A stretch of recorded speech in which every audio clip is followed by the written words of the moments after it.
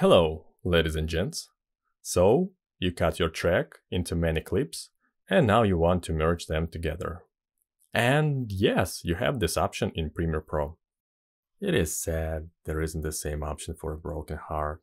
But whatever. The first thing you should know is that you can do this with both video and audio clips. So, if you want to merge only video or only audio clips, then first you need to unlink the video from the audio. Now you can work with tracks separately.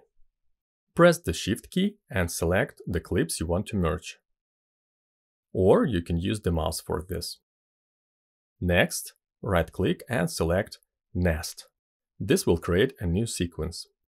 Here we write any name for the new sequence and click OK. As you can see, the new sequence has been created and your clips have become one. Mission complete.